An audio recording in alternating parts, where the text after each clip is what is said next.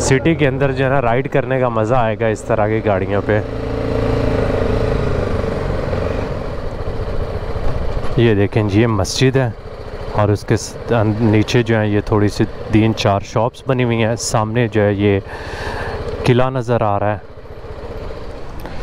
यहाँ पे देखें जी, आपको सामने जो है ब्लू कलर का पानी नज़र आ रहा है, साफ़ सुथरा खूबसूरत बीच। और यहाँ पे भी आपको टुक टुक नज़र आ रहा है सामने, मेड इन इंडिया। प्यारा बना हुआ है जी इनका ओल्ड टाउन भी यहाँ का।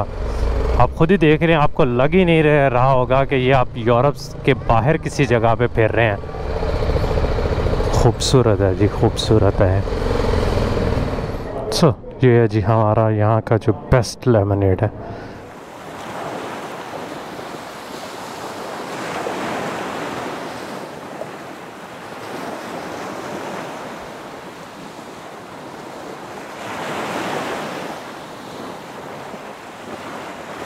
अस्सलामुअलैकुम everyone and welcome back to the channel from Beirut, जहाँ पे मैं पिछले 3 दिन से स्टे कर रहा हूँ। और मैंने कोशिश की कि आप लोगों को पिछले व्लॉग में बैरूत को थोड़ा सा जो है ना एक्सप्लोर करके दिखा सकूँ। उम्मीद करता हूँ कि आप लोगों को वो वाला व्लॉग जो है वो पसंद आया होगा। और आज का मेरा इरादा ये कि मैं बैरूत से बाहर की तरफ जा रहा हूँ और बिल्कुल नॉर्थ की तरफ राइड करते करते लेबनान के बिल्कुल एंड तक जाएंगे। रास्ते में जो सिटीज़ विज़िट करेंगे वो बाबिलस है, बातरौन है और उसके अलावा त्रिपोली है। तो जो मेन हमारा बड़ा स्टॉप होगा वो त्रिपोली में होगा, क्योंकि ये उनकी सेकंड बड़ी सिटी है और काफ़ी हिस्टोरिकल वहाँ पे कैसल्स वगैरह हैं। और उसके अलावा जो भी हमें चीज़ें नज़र आएंगी वो आप लोगों को एक्सप्लोर करके वहाँ पे दिखाएंगे। तो तकरीबन कोई 75 to 80 किलोमीटर का डिस्टेंस बनता है बैरूत से लेके वहाँ तक। और हो सकता है कुछ 2 घंटे हमें जाने में लगे और 2 घंटे आने में लगे। रास्ते में छोटे छोटे स्टॉप्स जो है ना हम लोग लेते जाएंगे और आज आप लोगों को ये जगह जो है ना एक्सप्लोर करके दिखाएंगे। बिस्मिल्लाहिर्रहमानिर्रहीम। सुभान अल्लाह ज़ी सख्खर लना हाज़ा व मा कुन्ना लहू मुक़रिनीन व इन्ना इला रब्बिना लमुनक़लिबून।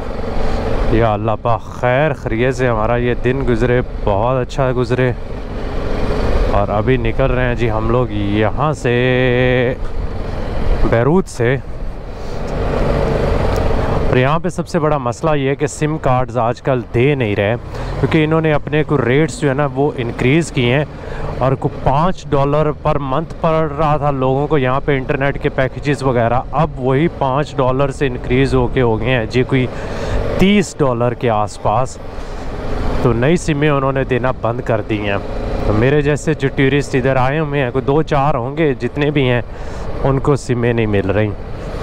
तो इसलिए थोड़ा सा इशू हो रहा है। गाड़ी चेक करें ज़रा, मिनी है ये, है वैसे खूबसूरत। सिटी के अंदर जो है ना राइड करने का मज़ा आएगा इस तरह की गाड़ियों पे।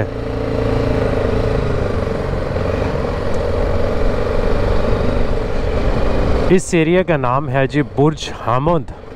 और यहाँ पे बहुत बड़ी इनकी आर्मेनियन कम्युनिटी है। काफ़ी लोग जो इधर उधर से हिजरत करके आए थे, वो यहाँ पे आपको बहुत ज़्यादा लोग जो हैं वो मिलेंगे। निकल जाएंगे बिल्कुल। देखना BMW ले तो ली है और रास्ते में खड़ी करके दूसरों का सारा रास्ता जो है ना बंद कर दिया है।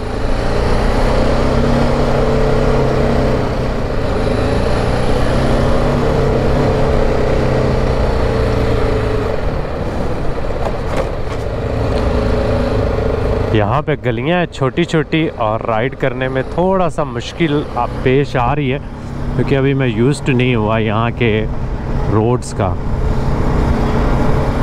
सिर्फ थोड़ी सी सिटी के अंदर राइड की है, और वो भी मोस्टली उन्हीं टाइम पे करता था जब इतना रश नहीं होता था। अभी तो रश आवर है, इसलिए काफ़ी रौनक लगी हुई है रोड्स के ऊपर। हम लोग जो अपना पहला स्टॉप लेंगे बेबलोस में। बड़ी हिस्टोरिकल सिटी है और वहाँ पे कुछ चीज़ें हैं देखने वाली। पुराने सोक है, सितादाल है वहाँ पे, इस तरह की और 4-5 चीज़ें मैंने वहाँ पे देखी थी। तो सबसे पहले उधर जाके रुकेंगे, वहीं पे कोई रेस्टोरेंट ढूंढेंगे, नाश्ता भी वहीं पे करेंगे। तो इसलिए जो है वहाँ तक जो है आराम से चलाते जाएं, ज़्यादा रुकने की ज़रूरत नहीं है। साथ साथ आपको जो है वो थोड़ा सा बैरूत दिखाते जाते हैं। अभी हमारी हो सकता है कि 10 से 15 मिनट की राइड बैरूत के अंदर से ही हो। शुरू में तो मुझे लग रहा था यार पता नहीं मैं कहाँ पे आ गया हूँ, पहले दिन जब मैं इधर अंधेरे में पहुँचा था। लेकिन जिस तरह आप टाइम गुजारते हैं यहाँ पे और आप देखते हैं यहाँ की लाइफ और यहाँ के खाने खाते हैं, आप आहिस्ता आहिस्ता जो है ना बैरूत से प्यार करने लग जाते हैं। तो मेरी भी सिचुएशन जो है ना वो आहिस्ता आहिस्ता ऐसी हो रही है। पहले दिन तो मैंने कहा कि निकल अब रहा वापस चल, तो कितने फंस गए हैं तू। लेकिन पिछले 2 दिन जो मैंने यहाँ पे गुजारे हैं ना, एंजॉय कर रहा हूँ सिटी को।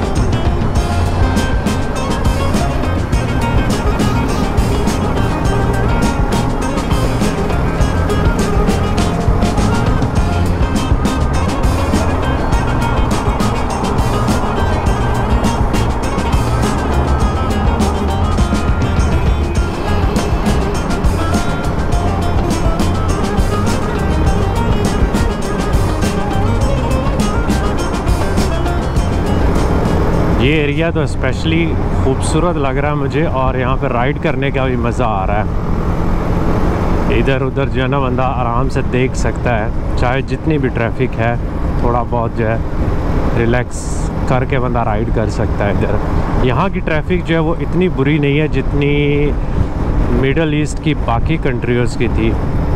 फॉर एग्ज़ाम्पल कुवैत और सऊदी अरब, वहाँ पे लोगों के पास बड़ी बड़ी गाड़ियाँ होती हैं और इधर उधर से और बड़ी स्पीडिंग से। यहाँ पे देखें ना बड़े सुकून से लोग जा रहे हैं। टेंशनें तो इनकी ज़िंदगी में मेरे ख्याल में उनसे बहुत ज़्यादा हैं, लेकिन ये जो है ना इस तरह जा रहे हैं जैसे कोई टेंशन नहीं है।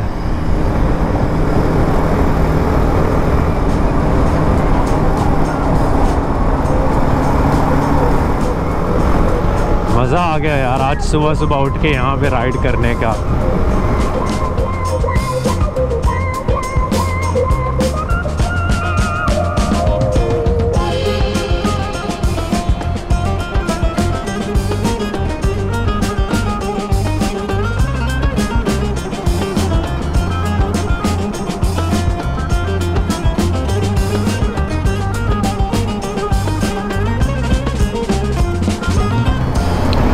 चेक करें यार सिटी किस तरह बनी हुई है। एक तरफ जो है वो समंदर है और दूसरी तरफ पहाड़ है, बिल्कुल साथ साथ, और हार्डली दरमियान में ये जो गैप आपको नज़र आ रहा है ये सिर्फ यही रोड ही है, और इन बिल्डिंग्स के पीछे जो है वो समंदर। अभी हम क्रॉस करेंगे ना सिटी, ये थोड़ा सा एरिया और लेफ़्ट साइड पे नज़र आना शुरू हो जाएगा दोबारा से।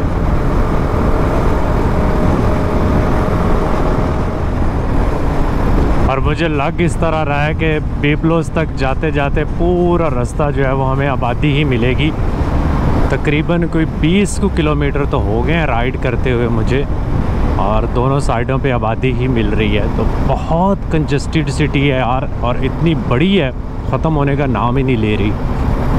मतलब आप राइड करते जाओ, आपको पता ही नहीं चलता कि आप सिटी से बाहर पहुंच भी गए हो या नहीं, क्योंकि चारों तरफ जो है ना आपको बिल्डिंग्स ही बिल्डिंग्स नज़र आ रही हैं। एक छोटा सा पैच मुझे नज़र आया था पीछे जब बिल्कुल समंदर के साथ जो है वो राइड कर रहे थे, बट दैट्स इट।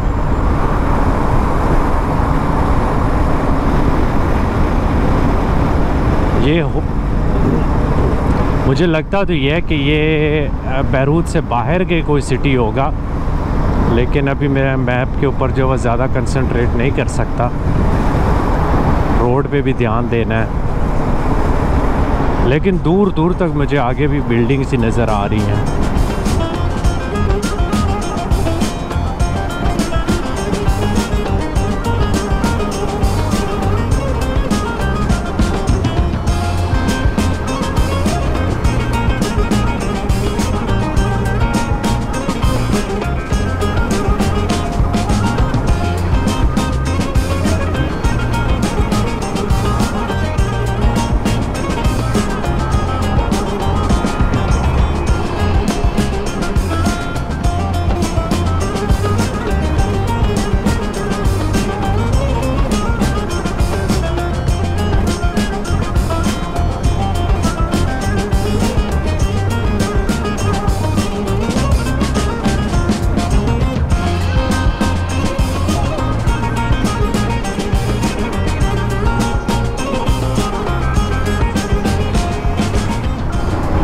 अब हम लोग जी इंटर हो गए हैं बेबलोस में। तकरीबन कोई 2 मिनट की राइड हमारी होगी, 2-3 मिनट की, और पहुंच जाएंगे इनके हिस्टोरिकल ओल्ड टाउन में। वहाँ पे वैसे तो काफ़ी बिल्डिंग्स हैं, तो देखते हैं। सबसे पहले तो जाके कोई कैफ़े ढूंढते हैं और उसके बाद फिर आसपास के एरियाज़ जो है ना वो देखते हैं। स्टारबक्स यहाँ पे भी जगह जगह पे है भाईजान। लग्जरी इन लोगों को बहुत पसंद है। मेरी भी बात हो रही थी कल एक लेबनीज से, तो वो बता रहा था कि हमारे पास घर में खाने के लिए चाहे पैसे हो ना हो, लेकिन जब हम बाहर जाएंगे ना तो हमारे कपड़े ब्रांडेड होने चाहिए। दिखावा जो है ना मतलब बहुत ज़्यादा है। तो ये मैं नहीं कह रहा, ये वो खुद लेबनीज खुद कह रहे थे। आपने नोटिस कर ही लिया होगा, इतनी बड़ी बड़ी जो आप गाड़ियाँ देख रहे हैं लोगों के पास, ये ऊपर वाली एक्चुअली जो है मेन हाईवे है, और ये सीधी आगे लेबनान के एंड तक जाएगी, बॉर्डर तक, सीरिया के साथ तक। हम अभी जो है वो सिटी में इंटर हो गए हैं।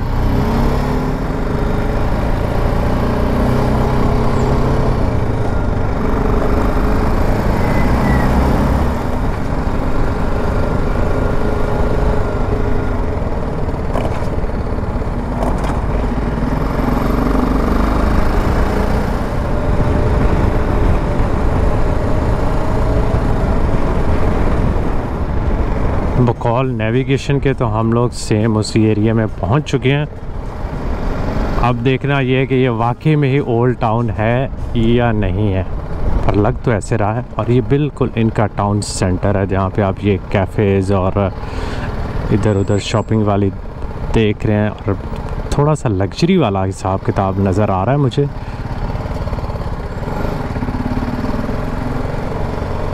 में भी लगता है कि यहाँ पे टूरिस्ट जो है वो काफ़ी आते हैं। तो शक्ल से ये भी पूरे यूरोपियन लगते हैं, कपड़ों से भी और शक्ल से भी।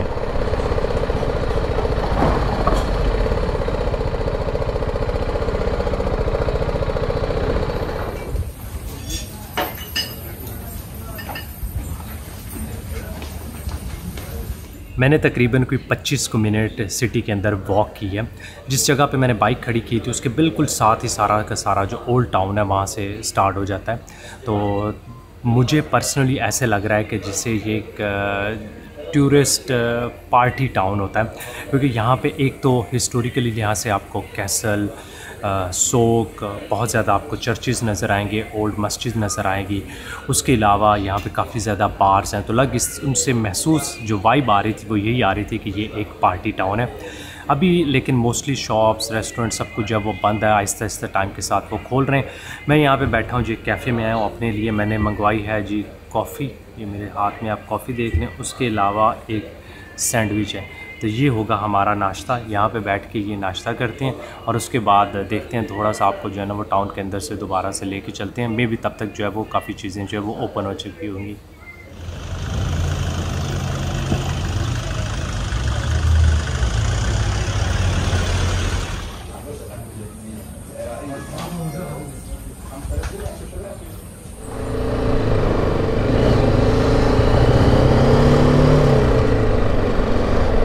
एक्चुअली पैदल जाने का जो रास्ता है ना वो ये वाला जो है वो बड़ा खूबसूरत रास्ता। आप देख रहे हैं कितने फूल वगैरह लगे हुए हैं।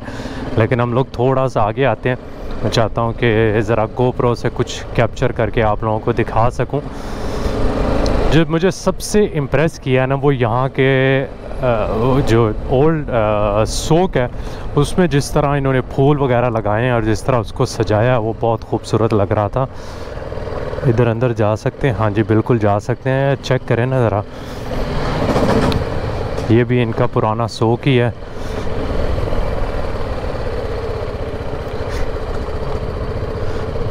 ये एक लेफ़्ट पे चर्च है, उसी तरह आगे एक और आएगा। तो काफ़ी चर्चेज़ आपको नज़र आएंगे और दरमियान में इधर उधर जो है आपको मस्जिद्स भी नज़र आएंगी। तो इस एरिए में ये काफ़ी हिस्टोरिकल बिल्डिंग्स, ये देखें राइट पे एक ये चर्च और एक बिल्कुल उसके सामने चर्च है। और जब मैंने इधर से आगे से मुड़ना है, पहले मैं एक बार ना यहाँ पे पैदल वॉक करके गया हूँ, एरिया को अच्छी तरह देख के गया हूँ, इसलिए मुझे पता है कि रास्ता कौन सा है। अदरवाइज़ नेविगेशन जो है ना वो भी यहाँ पे पागल हो जाए।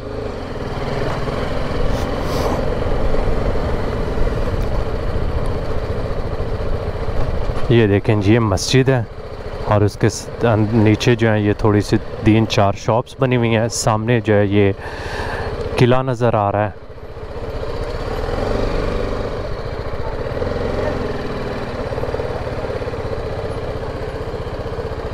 और मस्जिद का आप ऊपर से गुंबद देखें, ब्लू कलर का बना हुआ है। इधर ये साथ वाला जो एरिया, ये सारा जो है अंदर जा रहा है सूक की तरफ। कुछ मैंने पिक्चर्स लिए, वीडियोस बनाई हैं मोबाइल से, वो मैं आप लोगों के साथ जो है वो दिखाता रहूँगा जो मैं अंदर से बना के आया हूँ।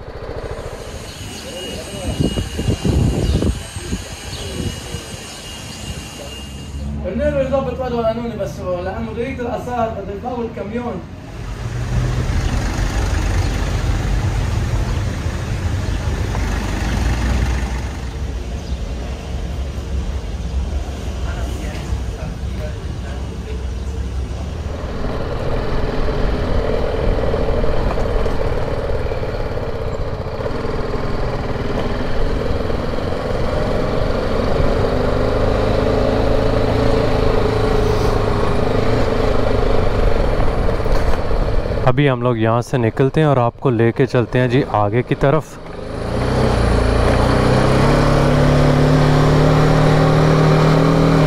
इन सब में से ज़्यादा हिस्टोरिकल सिटी त्रिपोली है, इसलिए मैं चाहता हूँ कि वहाँ के लिए थोड़ा सा टाइम जो है वो ज़्यादा होना चाहिए, बजाय मैं इधर बहुत ज़्यादा टाइम लगा दूँ।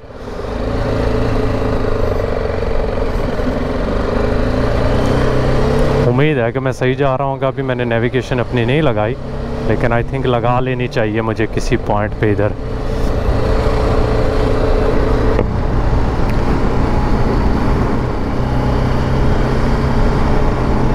यहाँ से मेडिटेरेनियन का व्यू बड़ा खूबसूरत आ रहा है यार। बीच बड़ा मज़े का लग रहा था। ओह हाँ, बीच खूबसूरत है यहाँ का।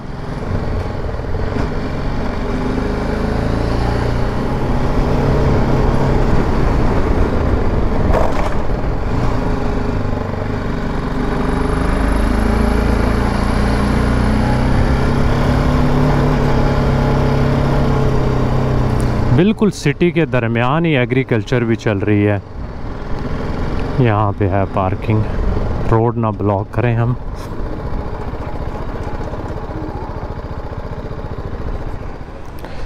यहाँ पे देखें जी, आपको सामने जो है ब्लू कलर का पानी नज़र आ रहा है, साफ़ सुथरा खूबसूरत बीच। कमाल की जगह लग रही है वैसे।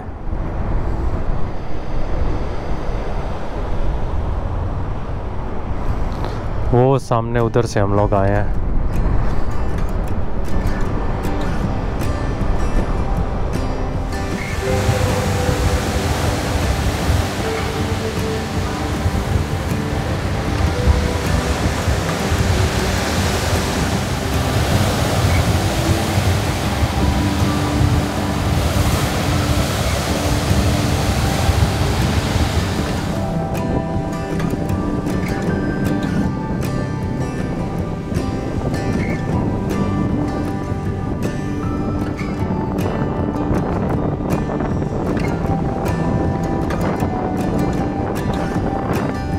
बहुत कमाल के सीन है और दिल नहीं कर रहा यहाँ से हिलने का, दिल कर रहा है नीचे चले जाएं और बीच पे आराम से जाके बैठ जाएं।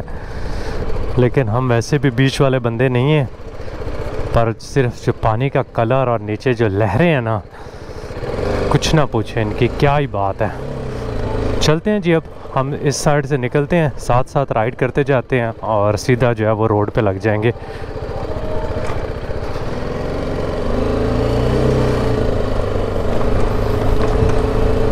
थोड़ा सा आपको जो है ना वो बीच के नज़ारे दिखाते जाते हैं।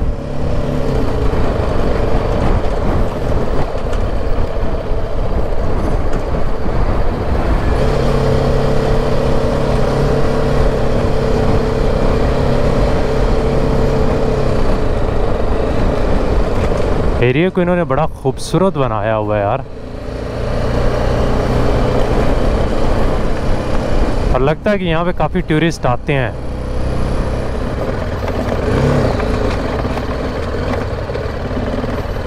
मुझे लगता है कि हम लोग कहीं गलत तो नहीं जा रहे हैं।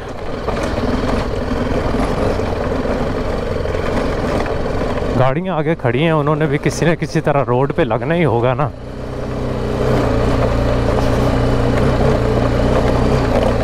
सामने रोड नज़र आ गया है। ये एक छोटा सा सिर्फ पैच ही था।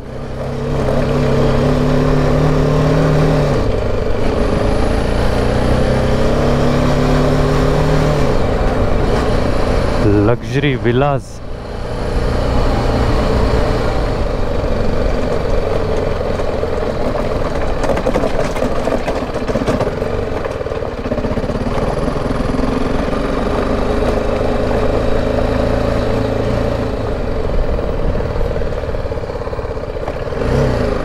ये आगे जी रोड यहाँ की।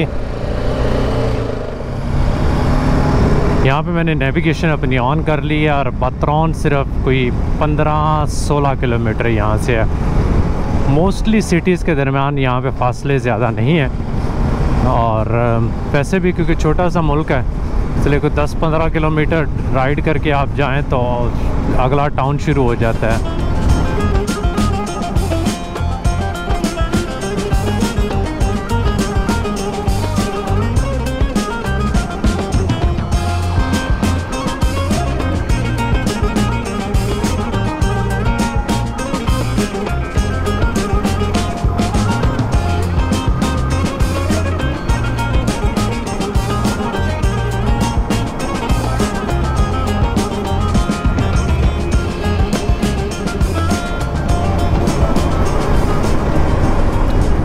ये चेक करें जी कितना खूबसूरत रीजन है और ये यहाँ का अलग ऐसे रहा जैसे वाइन प्रोड्यूसिंग रीजन है क्योंकि एड्स इस तरह की साइड्स पे आ रही हैं। इससे लग रहा है कि यहाँ पे जो वाइन है ना वो मशहूर है इस रीजन की।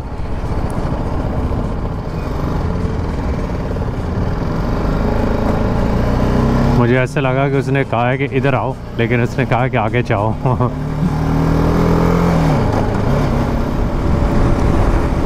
ये आ गया जी बातरौन और अभी हमें यहाँ से किसी जगह से नीचे उतरना होगा हाईवे से और सीधा जो ओल्ड टाउन की तरफ जाते हैं। ये आ गया सामने साइन बोर्ड।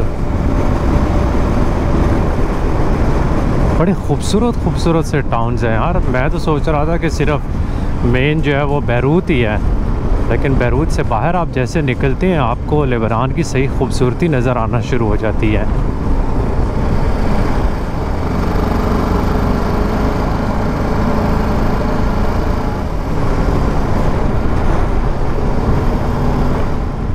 और बड़ी तेज़ हवा है। ओल्ड सोक का रास्ता जो है ना यहाँ से जा रहा है नज़र आ गया। उम्मीद है कि नेविगेशन भी हमें जो है वो सही लेके जाएगी।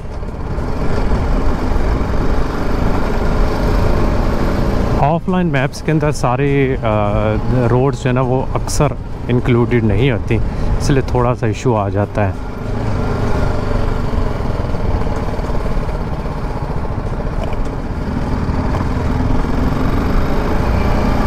और यहाँ पे भी आपको टुक टुक नज़र आ रहा है सामने, मेड इन इंडिया।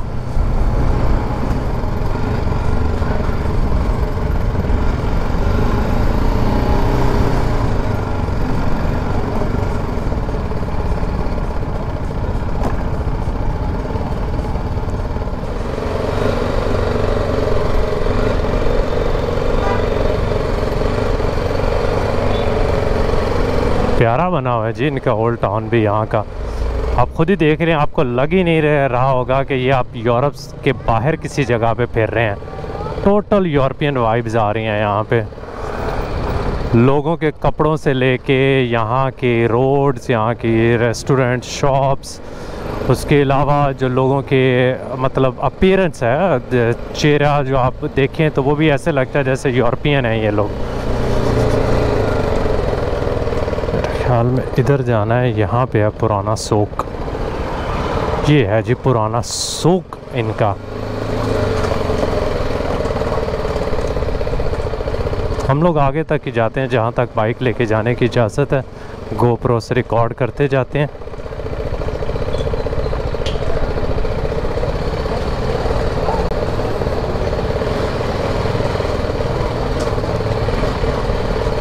इम्प्रेसिव, खूबसूरत है जी, खूबसूरत है।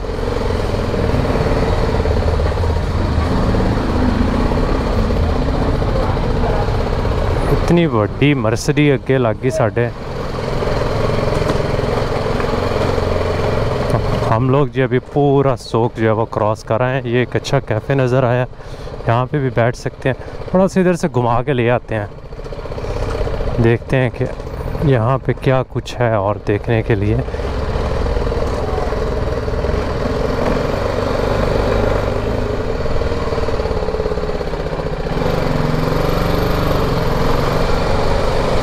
काफ़ी दुकानें बंद हैं।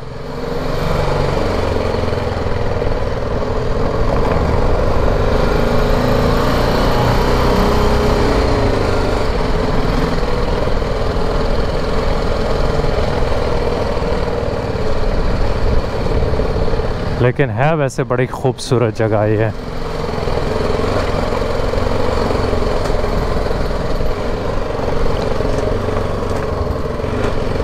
ये देखें जी, यहाँ का खूबसूरत चर्च लग ऐसे रहा है जैसे वो काफ़ी पुराना है।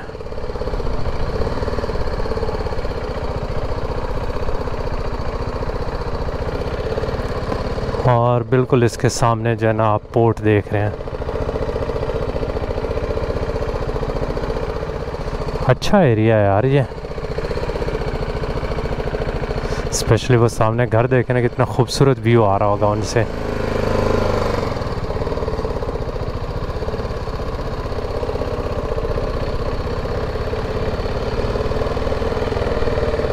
इधर पास में ना एक और कैफ़े है या रेस्टोरेंट टाइप है, जहाँ पे आपको इस एरिया का जो सबसे अच्छा लेमनेड है ना यहाँ पे मिलेगा। अभी हम लोग उसकी तलाश में निकल पड़े हैं, देखते हैं कि वो किधर है। छोटी छोटी सी यहाँ पे गलियाँ हैं, इसलिए रास्ते मिलना थोड़ा मुश्किल हो रहा है। ये आ गया हिलमिस हाउस ऑफ लेमनेड।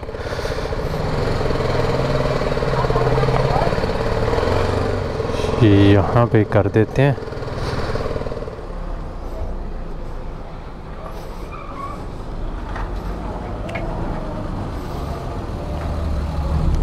इन्होंने तो फुल टूरिस्ट अट्रैक्शन बनाया हुआ है इसको।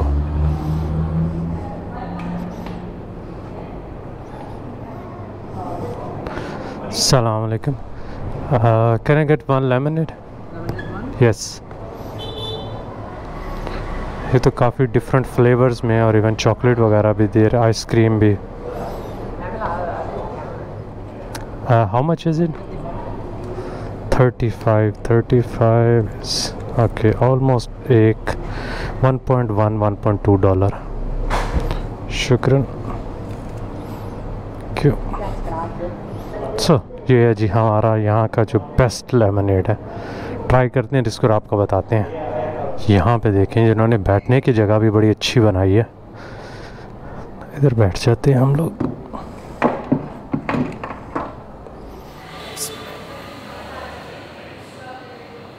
बहुत अच्छा है यार, सही में इसकी इतनी तारीफ़ें की जाती हैं।